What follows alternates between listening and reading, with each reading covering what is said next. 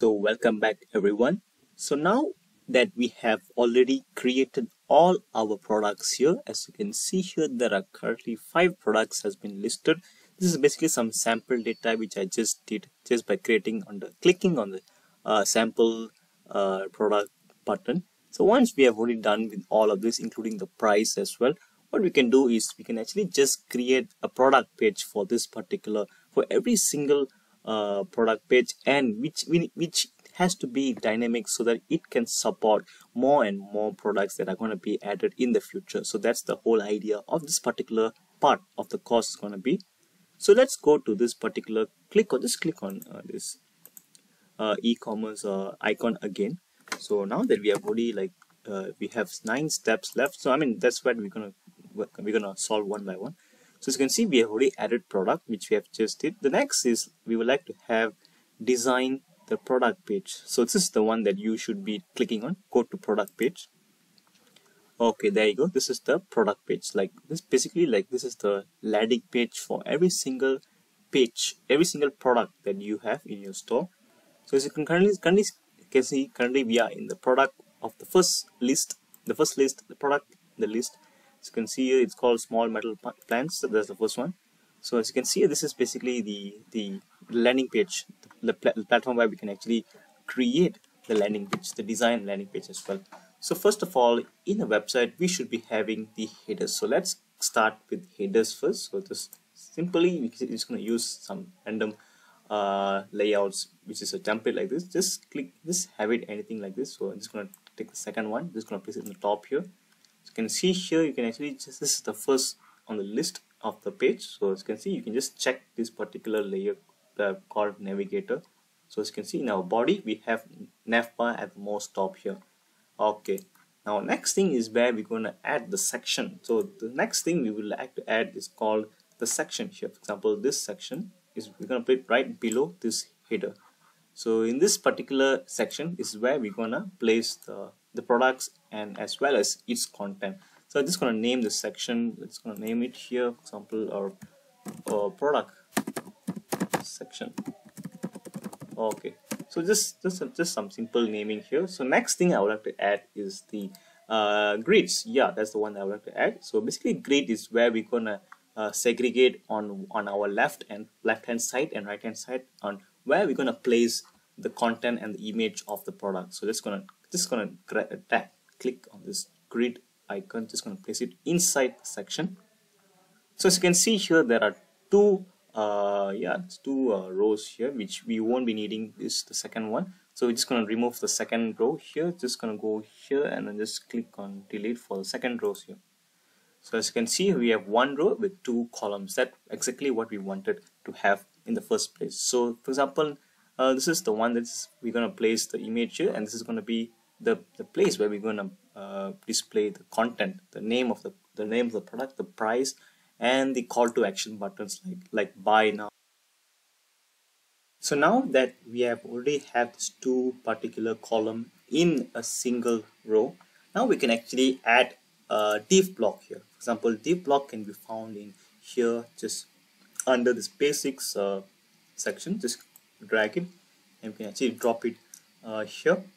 And what we can do, we can actually increase the height of the grid. For example, let's click on a grid here. Make sure you have clicked on grid.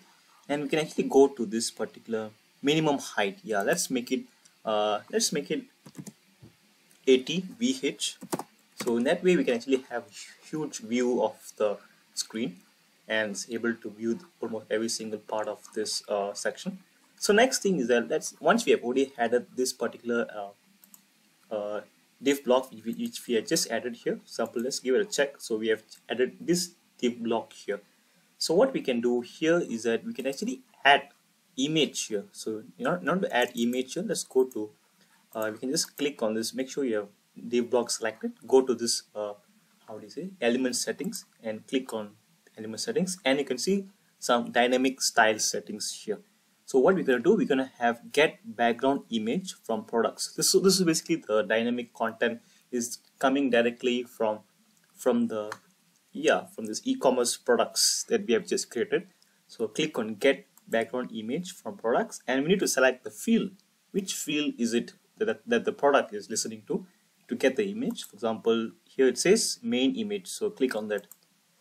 Okay, there you go. This is the basically the first part of the first products image. So you can just go to e-commerce here and click on products. As you can see, the first one is metal, small metal. Yeah, this is actually the same image that we have just created. So just close it. Okay, now we can understand that this image is actually dynamic, so also the same format will be applicable to the rest of the products as well. So if you go to this is small metal pans, let's go to sleek concrete ball, and as you can see here we have also have another image of the product. And next let's go to incredible granite hat, and there you go. So this is how you're going to check through each and every single products, how will they look like in this particular manner, so that you will find all the products are being created dynamically, so that you don't have to manually go for each and every single products one by one. So that will be able to save your time and energy. So next, we have done with the right hand side image. Now let's go to the the right hand side here. So yeah, I got confused a bit. So in this right hand side column, this right column here, what we're going to do, we're going to add all the content of a product, like let's say the title of the product, the price of the product, description, and there are call to action buttons where we can actually add, so that customers can actually choose the number of products that they would like to buy, the number of products they want to buy. So in order to do that, let's go and do the same thing. Like we add div block here, for example right here. Okay, and as you can see here, we can just check this navigator. As you can see, in this particular grid, we have created on the second column div block here, and the first is this one, the second one is this one. So let's go in this particular div block that we have just created. We're going to add some text, which is the heading. So we're just going to take this heading. Okay, there you go. Now you are able to add this particular heading inside this div block. Let's give it a check to navigator. So as you can see in the second div block, which we have just added on the right hand side here, we have added the heading text. So next thing is that we're gonna make this content of this heading to be dynamic, dynamically, like we should reflect what particular product is this. So that's what dynamic is all about. So go and you need to click on this setting button of this particular header, and we can actually get the text from product. So click on this, and we need to select field. What field are we exactly listening to? So this should be name. Yeah, name is the one. Okay. So as you can see here, this is the name that is given to this product. Let's go and give it a check here. Go to products, and as you can see, the first product's name is small metal pans, and this is the image of it, and so on. We're gonna just transfer all these particular details into the landing page one by one. So we have done with the title of the product. So next, let's add next thing that we should be adding is, let's give it a check. Yeah, it's the price. Yep, the price should be, I just gonna take heading as well. So I'm gonna place it right below here, and I'm gonna make the size to be smaller than the title. So H4 is just enough. Click on the settings here, and you can see here, once you have clicked on settings, we should be able to click on this get text from products as well. And next, we have just chosen the name of, once we have already chosen this one, now we should choose price. Yeah, okay, there you go. Now this is basically, it's coming directly from the products itself. Let's give it a check. So it's 49.83. So as you can see here, the first product's price is 49.83 as it is. Okay, now let's give it a check with other products that we have just created. So as you can see here, this is the first part. Second one is sleek concrete ball, and as you can see, everything is dynamically reflecting the second product's name, image, and price. So that's basically how it's all going to work about. It's going to be very easy to set up Webflow for your product, for your store. Basically, it's an e-commerce friendly way to develop your store. Okay, now that's the first two things that we just needed. Those are most basic tools, detail of a product. Next thing is that you would like to have your customers to click on this on your, to actually purchase the number of products from your store. So in order to do that, let's add, there is a designated element that you can find in in Webflow, it's called add to cart here. So add to cart is basically, it's already been pre-built.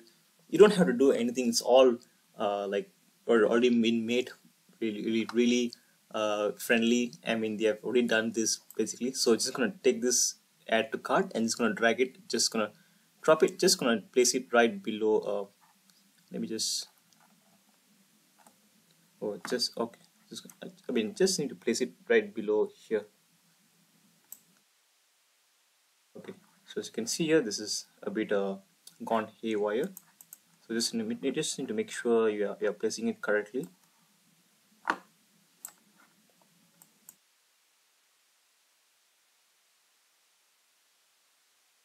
So as you can see, we can't actually change the details. I mean, change the items aligned properly. So what you can do here, we can actually just take manually, just place it right below here, and there you go.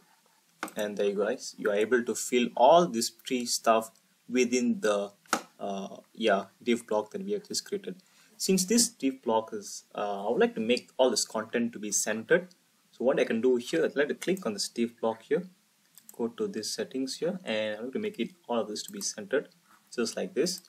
And as you can see here, this is the the three most important part of your landing page that you would like to have for each and every single product. So that's the whole idea of this particular course. I mean, this particular part of this video is all about, which is just to explain to you guys what are the basic steps to actually get started with, to actually start your landing page for your each and every single product that you have in your store.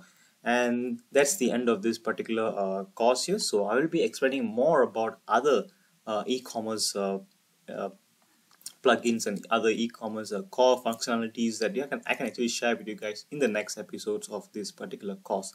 So thank you for watching. Let's meet up in the next video.